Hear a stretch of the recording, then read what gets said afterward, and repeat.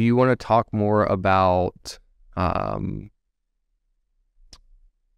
me formulate my question here, more about the creative process, but like, say the SME were to, I know there was an instance where the SME on set, the police officer would give some advice saying the gun should be held like this, or this is an important piece of the story of how a police officer responds to a scene.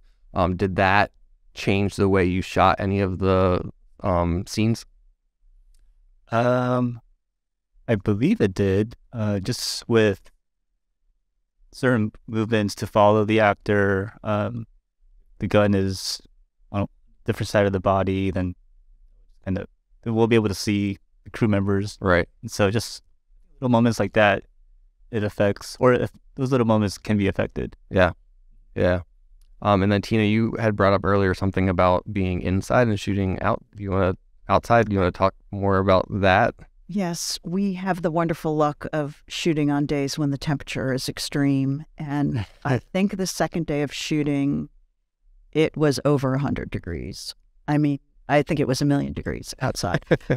So we had a park scenario first. And luckily we were in the same location. I was able to secure a school that had nice grounds. Right. So we simulated a park scenario.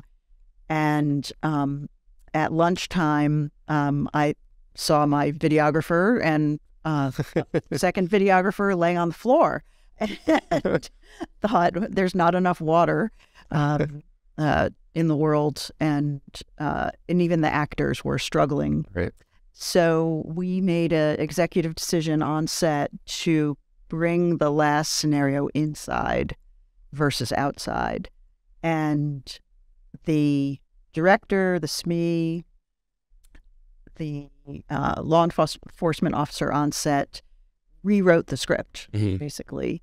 And Paul had to react to now a new setting, new lighting, same actors. Right. But they had to react to, I thought I was going to be outside, and then they were very thankful they were inside. Yeah. And everybody did a great job. Yeah. I think this is a good segue into like the tools that you use too. So knowing now that you're going from outside to inside, and the fact that in your personal kit, you have some of the latest cameras and gimbals and all kinds of stuff. So that really didn't change too much on the tool side for you, right? Yeah. So I think just having, like I said, that point of you at your disposal have the latest tools to use, and that the fact that even though your team made this big decision to go from a scene from outside to inside really didn't impact the production too much, right? No, yeah, definitely.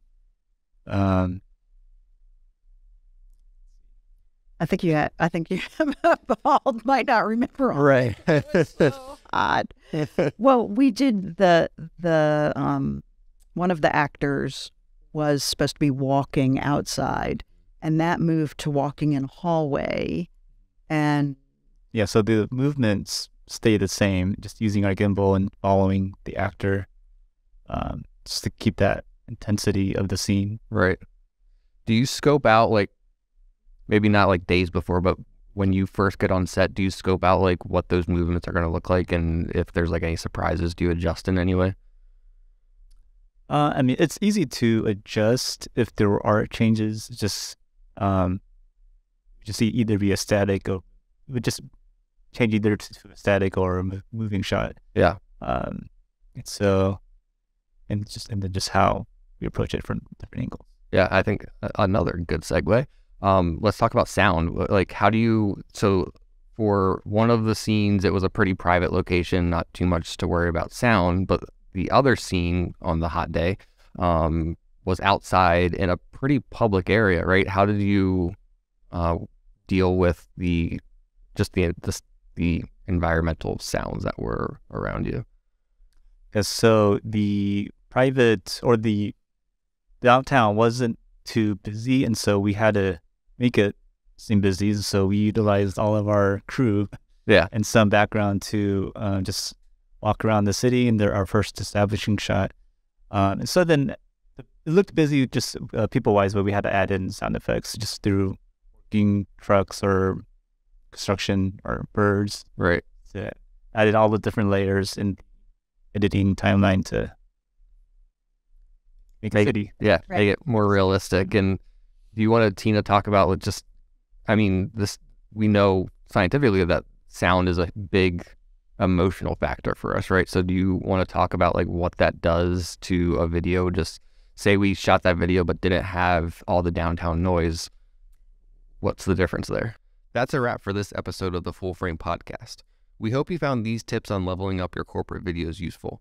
If you're interested in taking your videos to the next level, be sure to check out AVIAN's video production services. Our team is dedicated to creating high-quality, engaging videos that not only tell your story, but help you reach your goals.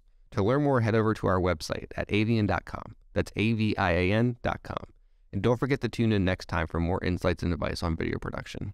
Thanks for listening.